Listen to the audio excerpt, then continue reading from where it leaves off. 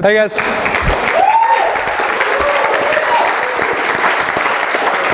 I'm going to try to not use the microphone. Can you guys hear me? Yeah? Bradford, can you hear me? All right, they can hear me. Shut up, Bradford. All right. All right, guys, thank you so much for having me. This is incredibly intimidating. I am not a designer by any stretch of the imagination. I am an event planner. I used to run events for Thrillist. I threw crazy events from cocktail parties to concerts to mystery flyaways to Jamaica, and I just kind of got sick of trying to make the events look as good online as they did in my head. Right? We used to call them microsites. They were really hard to create. And it's actually about 4 years ago we started working on this thing. And man, it's been a hell of a journey. I mean, I'd love to hear, by show of hands, how many of you guys are in a startup right now? Like, yeah, a lot of us. Shit is fucking hard, excuse my language. It is really hard, and we've been building this product. I hope you guys, I bet you've RSVP'd to a .splash that event. That's us, we're Splash. Basically, I've hired some of the smartest and coolest designers in the world. There are actually 2 of them over there. Mike, would you raise your hand?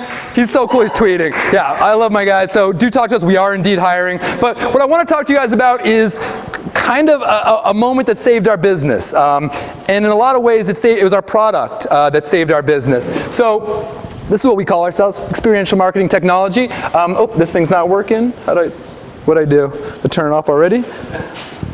Boom. Am I just doing it wrong? Click that button? No? All right, I can just tell you when the next slide is. See how it goes. All right, whatever. Yeah, next slide, please. So guys, the idea is, and this is my dream. I'm an event planner. I want to solve this entire thing. I want to own every single event. But in order to do that, I needed to go after the people who actually threw the raddest events. Thank you, sir. And the people who throw the raddest events are brands, right? We all know this. People who understand that design and creativity power experiences, and the experiences that we're having right now, these very important moments, often are powered by the people with budgets, right? And so that's who we started attacking. But this is what happened. We went down the road now. We built Splash 1 and we built Splash 2, and they didn't meet their needs, right?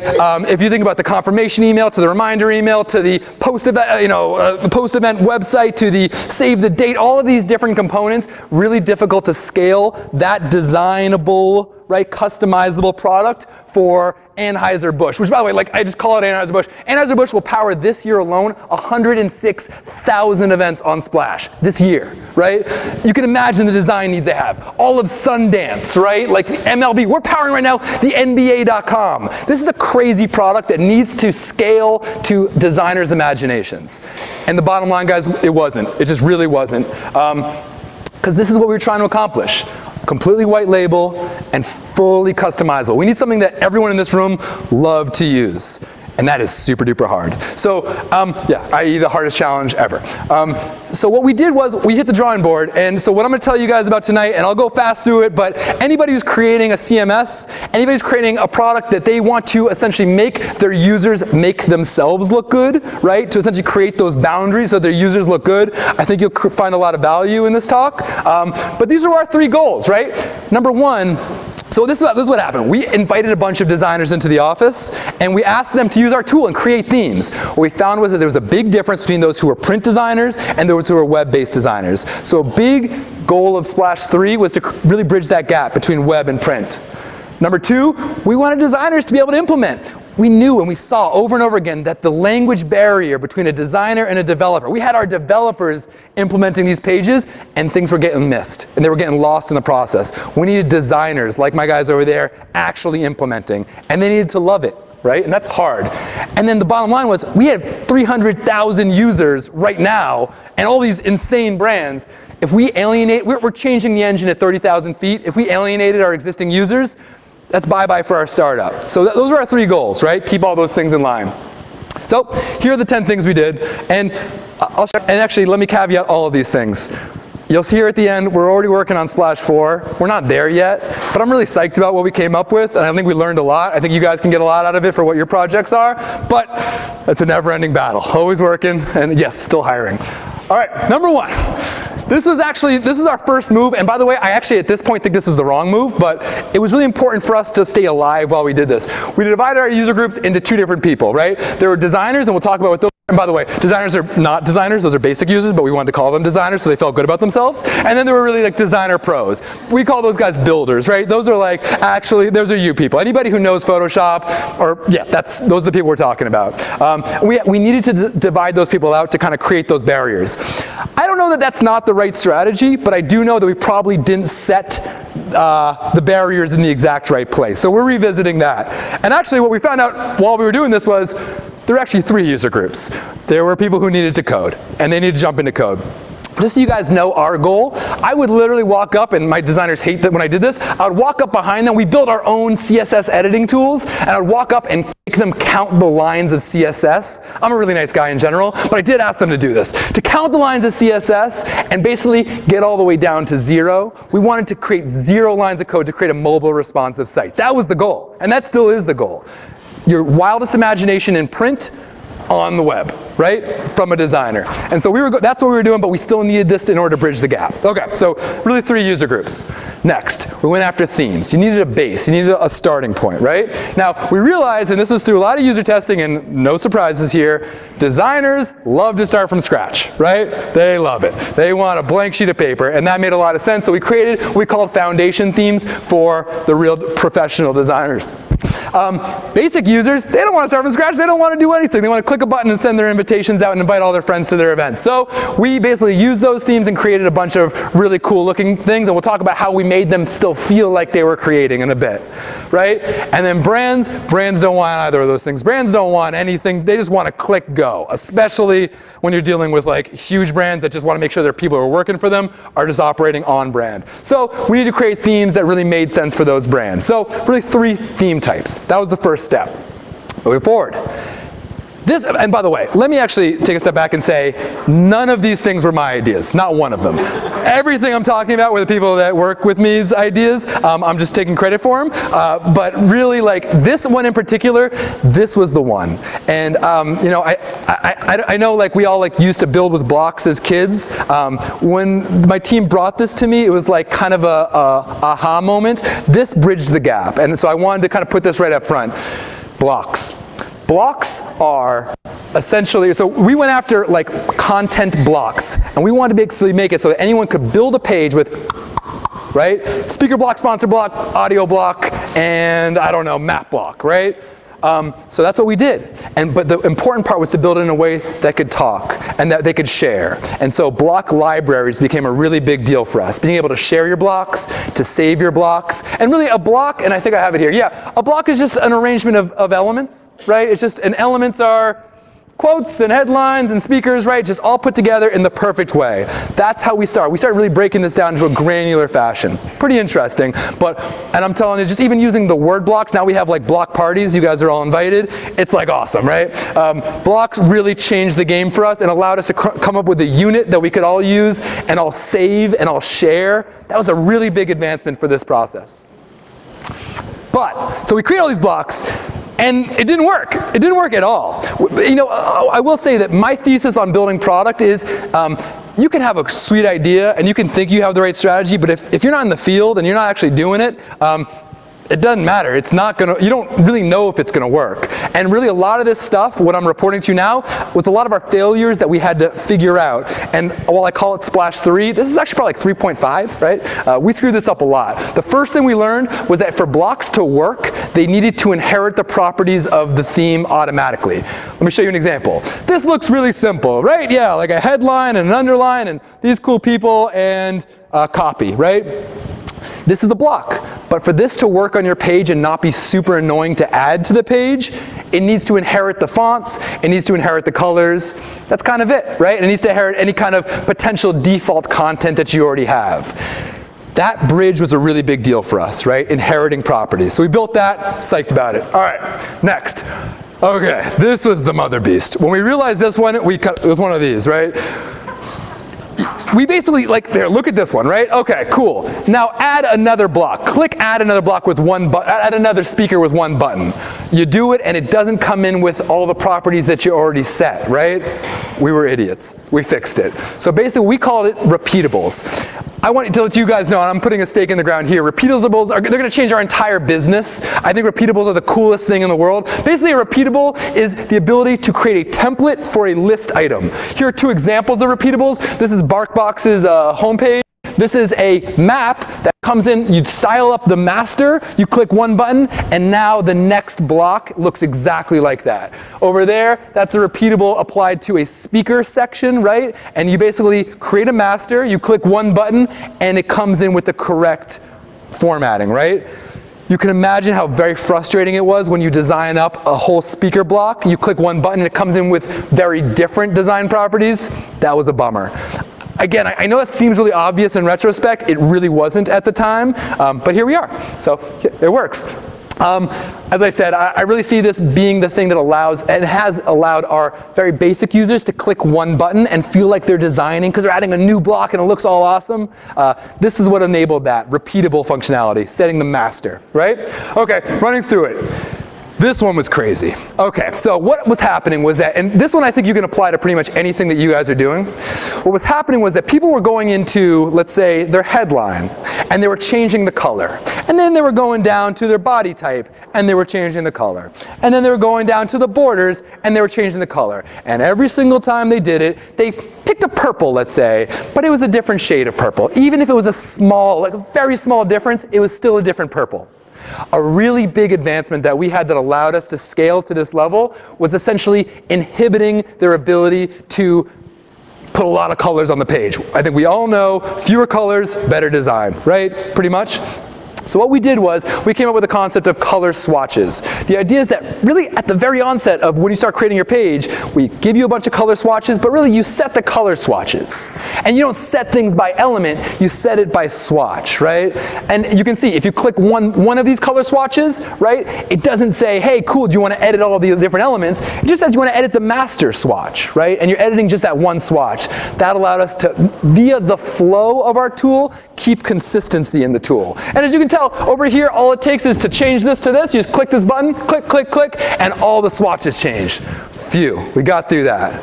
And it's working. That strategy is working really, really well. Inhibiting colors was a really big deal for us, and making via flow, making them change only the colors on a master level, not on an individual level, really big deal for us. And we applied that same thinking to fonts. We all know fewer fonts, better design, right? On a simplified level, you guys are the designers. But right over here, same idea. You're managing your color swatches. These are a list of color font combos on the left. And you can see with one button, you can change your all the font combinations. We found pretty quickly that certain font combinations worked better for certain pages, obviously, right? So what we started to do was we started really getting strategic with which font combos were headlines, which were more body, right? But at the end of the day, if you want to change one font, it changes the font that's applied to all of them. I know that seems really simple, but that was one of the hardest things we had to figure out, and I'm psyched to announce that it's in the tool and we're psyched. Cool? So there it is, and this is Ben's incredible awesome party. One other thing, guys, and I actually want to call this out because this is my personal favorite thing that I've ever built ever. I didn't build it, but I asked someone to, is font auto resizing. The coolest thing ever. I talked about a big thing we were working on was trying to get web and print to kind of talk, right? Basically, we realized that fonts are real lockups. That people were like hacking, using our RTE, they were hacking all the font sizing to create their perfect lockup, but they weren't thinking about it from an infinite screen size basis, so that when they looked on mobile, the lockups didn't look the same. Real bummer, and you can imagine people weren't psyched. What we built was font auto resizing, so that you basically say, hey, per line, I want it to change size, right, automatically. I know it seems really small, but look how cool that looks. I mean, that's awesome, right? And look, this one too, yay, right? You can see it changes, and like I could keep on typing in the middle line, it would just get smaller and smaller, because what we realized was that the shape of the text was actually what people were responding to, and so we built that. Really cool. I'm psyched about it. All right. This one was tough. So as I said, we're trying to appeal to designers. We need designers to love it. We needed to essentially build something that felt very similar to Photoshop. So we did. This is our layout bar. You can see kind of on the top level, and this is kind of on a dive-in level, right? The layout bar, we really tried to make, we tried to follow a lot of the same things that Photoshop did. Folder structure, wrapping, a group of elements. You know, we think about that as like a container. You know, in Photoshop it's more of a folder, but we created containers. Creating those containers to organize, dragging and reordering happens from this level, and renaming. Renaming was a really big deal, right? We realized pretty fast that people's like stuff just didn't, they weren't able to navigate well. We needed to build renaming. So we need to make it look like Photoshop. Actually, so at this point, do you mind just throwing on that video? You can just see just kind of what it looks like in action, this nav bar. I know this seems like kind of basic in retrospect, but this was one of the hardest things we've ever had to build ever, right? We were working on this for so long. You'll see kind of how robust it is. I'm just curious, does anyone use Splash? Wow, only a couple? Okay, guys, it is the most, thank you, Bradford's the man. Yeah, guys, this is just a quick video of kind of how you can use our nav bar. Right, so you click on things, you can hide or unhide elements. This is a speaker thing. You can reorder by dragging. Right, you can dive in, so we just dove into the quote block. Right, you can change the background very easily. You can see that we're inhibiting the colors, right? Right, same thing with font color, right? Cool, and then it's all live type on the page and adding in line. Awesome. Up, yep, and really just kind of drop in your content. I mean, the idea is to make it that easy. Oh, I think there's a little bit more. Ooh, even letter spacing, nice. Yes. Okay, cool. All right, cool, back to the prezo. Guys, and so look, if you haven't used Splash, shameless plug, you should. It's awesome. Look, I'm going up here, I'm on video right now. I think this is the greatest CMS ever built. I mean it. I'm coming after you, Squarespace. I know you're out there. Yeah, thank you guys. Seriously, this thing is insane. So check it out. And as I said, we divided our users into like not designers and designers, so we'd be happy to grant you like real designer access. But if you're interested, come on by and we'll show you how to use it, or you can figure it out yourself. But it's really robust. You can create anything using it. And not for nothing, on the back end is the most badass CRM ever. Anyway, I'll shut up. All right, so another thing we need to build, and this applies to that layout structure, we needed to build mobile responsive tools. We need to make it so you could set things on mobile and they looked exactly as you wanted them to on mobile. Single source of truth, right? So we did it, and that's what it looks like, and that's how you edit. Same functionality applying to the mobile web. Cool? And this is what we really learned at really towards the end of our process, that like, yeah, we built all this really badass stuff, but at the end of the day, you got to give people really awesome stock photography, and so we spent a lot of time picking out a bunch of really cool photos, and give them the right answer when it comes to copy. Like, you know, they should come up and like laugh. What we talk about it internally is that the creator of a splash page should have the same level of excitement as the person receiving the splash page, right? It should feel like you just got invited to an event.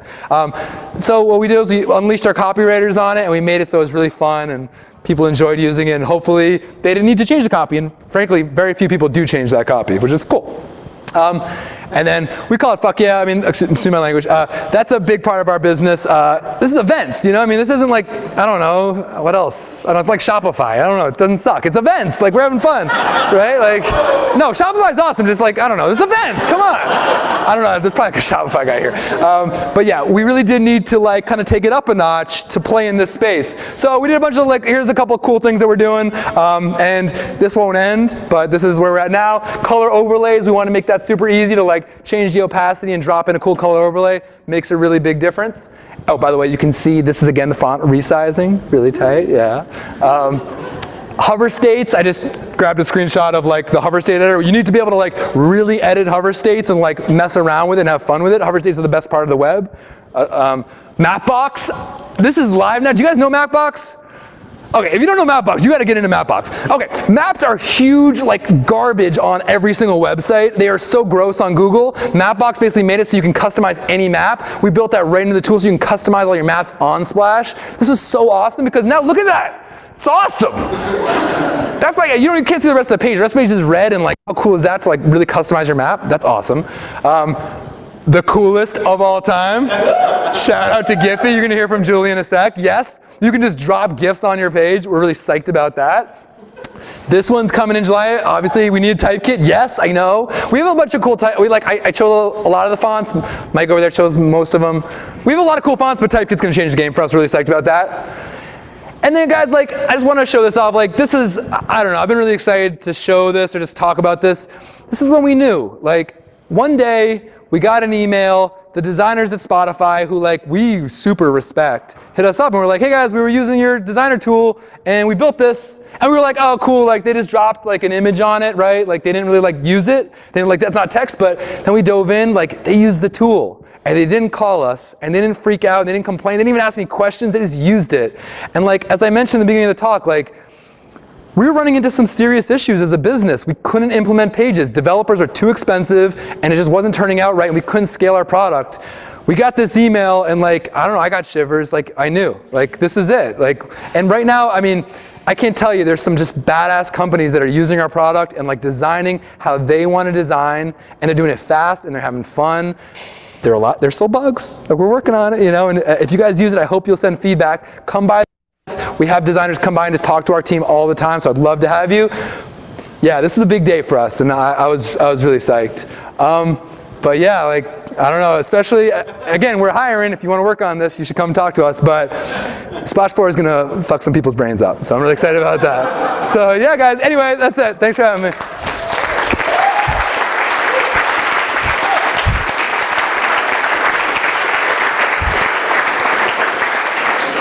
And I'm supposed to stick around for questions? Yeah, time for questions. If you got questions, shout them out. Yeah, go ahead. How big is performance for each of these sites? Just repeat the question. Your question is how big is performance? How do you mean? How many people are using each theme? More like page load, things like that. You're loading all these themes and assets and apps and all that. Wow. Are you a developer? Or? Awesome. That's a great question. We've done a lot of work to essentially separate, right, essentially the JavaScript that controls that from the rendering engine that controls the view, right? They should load really fast, and they should be loading faster. Let us know if it, you know, how it works for you. But that was a huge challenge, right? And yeah, every single time we add something, there is definitely that concern. It's an ongoing challenge. Yeah. Bradford, what do you want? Oh, I bet you do. What's up? How many events have been on Splash? Yeah, so it's really exciting. This year, there's going to be something like about 500,000 events and about 10 million RSVPs this year. What is the most popular kind of event? It's really, honestly, launch events, they call them, and we've been asking kind of type-wise. We're finding that it's company-driven events. The way we describe our product is if your business throws events for like a business needs and you're marketing through your events, not necessarily marketing your event, that's like ticket sales, and we do power tickets. This is crazy. We're gonna make, we have powered so far about $5 million in tickets this year. Really crazy. I'm psyched about that, but that's not our core competency. Our core competency is if your event represents another revenue stream, another part of your business. Yeah, it's not, you know, people do use it for bachelor parties. We're powering like bar mitzvahs in Long Island this weekend. Yes, I'll go. But no, the real core users are people who get why design matters. Yeah. Yeah, in the back. You mentioned Squarespace as a competitor. Are they a competitor in the sense of events that will make a wedding website on Squarespace? Or are they a competitor in the sense of you eventually want to take over that website? What a loaded question. I think Squarespace has built the most insane CMS ever and really controlled their design so that everyone looks super awesome. That said, and I think of myself as a very novice designer. I have a very difficult time implementing pages. From my imagination, right, from scratch. I do want to beat them in that way. I want to make it so everyone here can really like develop in a way and actually like put up a mobile responsive page. They're not really a competitor in the way, like if you knew the amount of backend necessary to manage Budweiser Made in America or Spotify House at South by, it's like mind-boggling, so I'm never that worried. But from a CMS standpoint, we looked to them from a design inspiration, and yeah, I mean, there's some other really good ones too, like WebDeo came out, or WebEdo or whatever, they came out with a new one today, they were pretty tight. There's some other good ones, Canva. But yeah, always gotta look at Squarespace, they have a ton of money and have done really well. I don't know if that answers your questions, yeah? How long did it take to create the prototype, and then how long was it from there Man, it has been such a ride. You should have seen the first version was just like us literally coding inside the description of our first event page. I gotta say, the whole time, I mean, from inception, God, man, it was February 20th, 2012 was the first splash page. And we've been working on this ever since in a very iterative process by putting it in the field and having people yell at us. It's the only way to build it, I think. I hope that answers your questions. Yeah, 2-3 years, give or take. Any other questions? Yeah. What's your next move? Like, do you just like continue to focus on partnering? Nah, man. Yeah, I'm happy to talk about that. It's so I love events. Obviously, I think what we're doing right now is the most meaningful thing that we're going to do with our day, right? So I really do believe that there's an opportunity to help people discover those events. I also think that people see the world through one view, which is brands. And I happen to power the events of the greatest brands in the world. So we're going to be working on an opportunity to help people follow those brands. I will say, though, there's a lot of things we need to do to make sure that people can express themselves visually and to market their events before we're kind of at that stage. But we're working on it, and it's crazy, we got 40 people now. We're working fast, faster than I ever worked. And it's way harder with more people, but it's more fun. Yeah. Cool? Yeah. Oh, Guys, thanks so much.